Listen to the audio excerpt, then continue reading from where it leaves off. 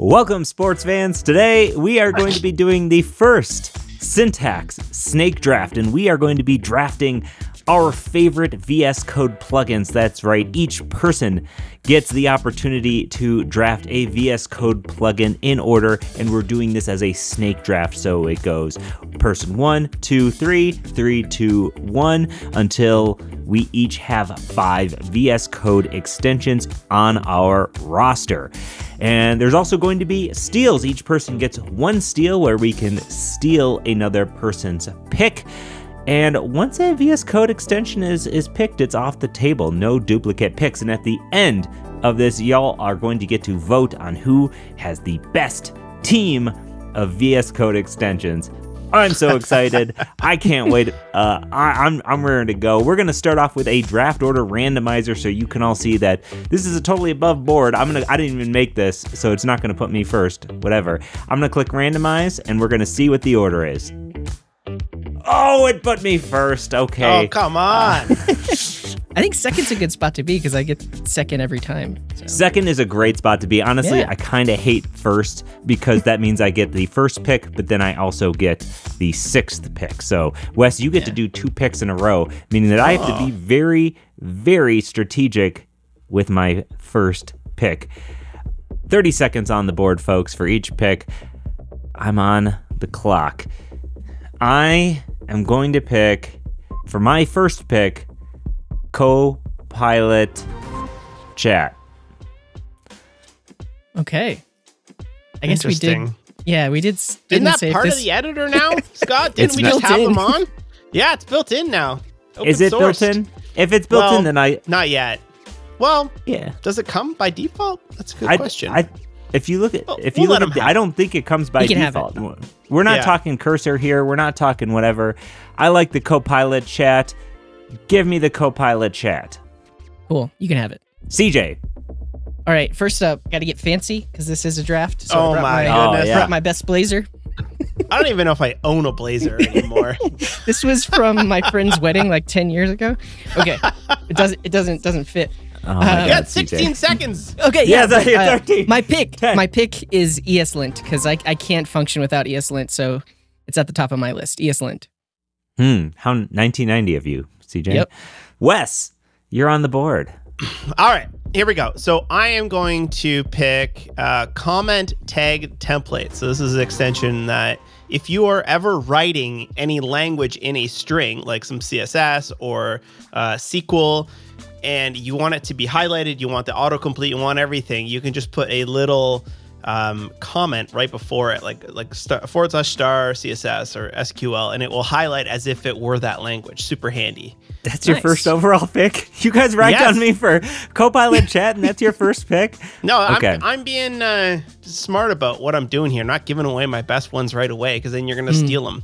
And Okay, like, you that guys is- don't have great taste in extensions, so I'm not scared that you're going to pick them first. Okay. I pick okay. useful ones, not Yeah. random ones. No, Okay. it's not random. I use that every single day. Yeah. Oh, that's bizarre. Okay. All right. Wes, your next pick is on the board. I'm picking biome. Man, I've been starting so many projects lately, and I'm just so exhausted with my freaking ESLint just not working. And I don't know why, and there's a new version of the thing out there, and I have to migrate it, and I just been like, you know what, screw it, biome. Boom, throw that in, slap it in, nice and fast. It always just works. So you can have ESLint. There, you can have CJ. biome. I appreciate it. Yeah.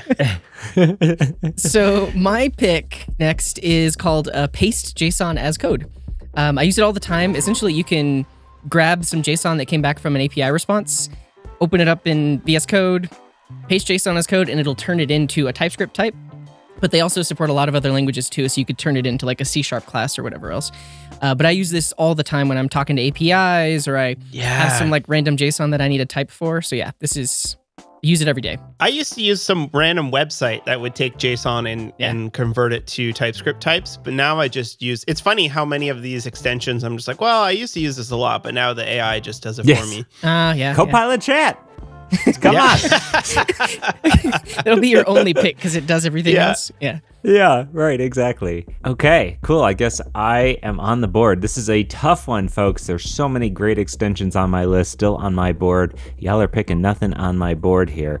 Let's go ahead, and this is one you may or may not have heard of. Actually, no, I'm going to go with one I use literally every day instead. I'm going with Better Comments. I love Better Comments. I use this every day. It allows you to annotate your comments with different symbols, and it colors them. You can do an exclamation point and it makes it red, or asterisk, it makes it blue. I use this all the darn time, and it is my favorite extension. I have never heard of this. It looks great. Oh, That's awesome. man. Yeah, it's so good. Yeah. All right, I guess I'm also on the board again. Snake drafting. All right, snake drafting. I got so many other favorites here in my toolkit, and I'm going to go with another one you may have also not have heard of, but you are going to install it after this episode. That is CSS. I wrote Peek, but P-E-E-K, CSS Peek. Basically, it gives you click-through to CSS. So, you know, like in the VS Code, you have a function, you're using it somewhere, you hold the command key, you click, or whatever, F12 or whatever, to go to the definition of that function.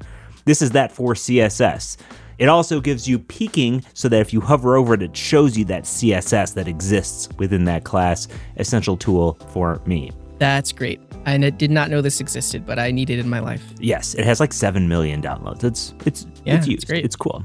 Cool. My next pick is called CodeSnap. So sometimes I like to share screenshots of code on X or wherever else. And what I like about CodeSnap is it uses the syntax highlighting inside of your editor. So if you've already figured out your favorite theme or whatever else, CodeSnap will take a picture of the highlighted code exactly as you see it in VS Code, but with nice like window chrome and like a nice background. Oh, that's nice. Shadow. Yeah. And it doesn't. One problem I have with my screenshots is often there'll be like a type error underline, and I have to like go figure out how to turn those off. I went so far as to make a custom profile where the squiggles would be see-through so that they wouldn't be in my screenshot. So I should just be using that. Yeah. It doesn't show any syntax highlighting or like any squigglies or anything like that. Yeah. It's just the syntax highlighting Simple. code. Yeah. I almost never do that, but I always appreciate them the way they look. They look nice. Yeah. All right, I am going to steal Better Comments. Check this out. So Better Comments with custom things. So obviously you can do to do, right? But what I've done is I've taken it a bit further, and I have a / dot, and it goes white. And I use that a lot for my coding screenshots where I want it to be different than my like regular comment, which is blue. But then I also have, when I'm teaching a course, I'll have methods and solutions, and they'll have them highlighted differently. And then I have a couple others for just random colors. So stealing Better Comments. Nice. Scott, you got 10 seconds to replace it. 10 seconds. Oh, dear God. 10 seconds. Wes just uses as a steal. I'm going to say GitHub pull requests. Oh, What that's is a good that? one. It allows you to manage your GitHub stuff through VS Code. You can comment on lines right from the code editor. You can like stage a pull request right inside of VS Code. It's super good. Super handy. Yeah, I always use the GitHub UI. I should try this out. That was a massive fail on my part, getting my things stolen, and I also have several massive fails in my code base pretty much all the time. But guess what? I can not only solve them now, but with a new feature in Sentry, I can log them. Sentry's got logging now, and what's cool about like logging in Sentry compared to something like another logging generic database full of logs is that you can connect those to your actual Sentry errors, and all of this information is like tightly connected in a way that makes it more powerful than just being like, here's a console log of an error or something that went wrong. Let me connect it to everything that's going wrong, or which user or which operating system or which version or any of that stuff. This show is presented by Sentry. Wes, All right, you're I'm on the picking board again. error lens. Error lens Yes. is something that will take your errors, whether they are linting errors or ESLint errors or whatever, TypeScript errors, and it will put them in line. So what I've done is I've tweaked error lens to be a little less obnoxious, like really nice and small. And then I've also added some custom rules to filter out the common ones, like unused variables. I don't need unused variable in-line. So I filtered that out in my settings. So now I can just kind of see what my TypeScript or linting errors are as I'm coding. That would have been a good Sentry read. Error lens. Nice. Yes, I love error lens. Also use that. CJ, you're on the board. Yes, my pick is also error related. It's called pretty TypeScript errors. So Yes. those TypeScript errors are typically really long, not formatted very well. Pretty TypeScript errors gives them syntax highlighting. Yes. And kind of boils it down to make it a bit easier to figure out what exactly was going wrong with a TypeScript error. So yeah, pretty TypeScript errors is mine. Sick. I love that. I also had that on my list. I'm in a bind here because I got to pick two. I'm going to steal back better comments because middle finger emoji, Wes, is my most used. I use this all the darn time. I also have custom ones set up. Okay, so you can have it 10 seconds. I'm even going to give you a demo in that 10 seconds. Is FileUtils. So if you're in a file, you can rename, move, delete a file right from the command palette instead of having to hunt for it in your sidebar. I love it. FileUtils. Nice. Definitely use that myself. Okay, my last pick here is going to be prettier code formatter. Prettier for formatting my code. Just prettier. Okay. I love prettier. I use it all the dang time. It's true. Imagine not having code formatting on save. That's awful. Yeah.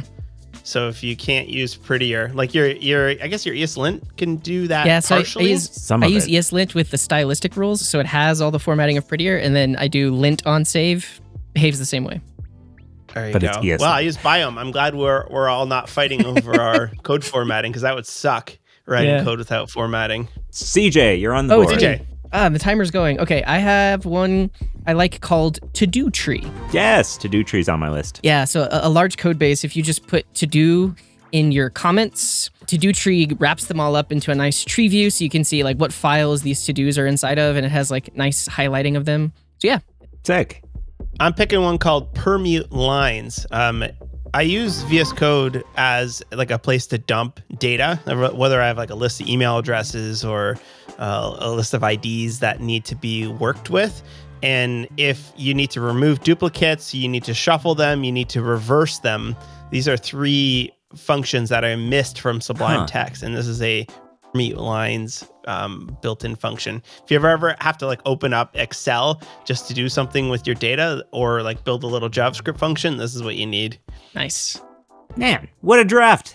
CJ, you didn't use a steal. Any strategy there? Just nothing that you liked. No, you guys didn't take the stuff I like, so I think I probably should have stole Paste's JSON. Just finding out about that now. That seems super helpful. Yeah, a lot of good stuff here. So let's take a look at each one of our teams. Scott's awesome team. First and foremost, we got Copilot chat, GitHub pull requests, CSS peak, better comments, and prettier code formatter. I got a formatter, I got a CSS tool, I got better comments, I got GitHub integration, and I got AI chat. I'm sorry, y'all, that's a good team. Seems like the popular kids from high school, you know? Like not very good, but of course everyone knows about those. Not very good. Yeah. Oh, come on. Yeah, my team name is Get Shit Done because I can lint my code. I can generate types, take really good pictures. My errors are useful. I've got a nice way of handling to-dos. So yeah, my extensions let me get stuff done. Just the typical thing I think of when I think of getting things done is taking pictures of my code. Exactly. The influencer. Gotta let people know. Gotta let people know what I'm working on. Mine is the like productivity functionality master stack. You know, it's just if anyone sees me coding this, say, "What the hell are you using that? That I need that. What is that?" You know, it's not the popular stuff that Scott picked, top 5, whatever. These are the ones that you're gonna want to know how to use.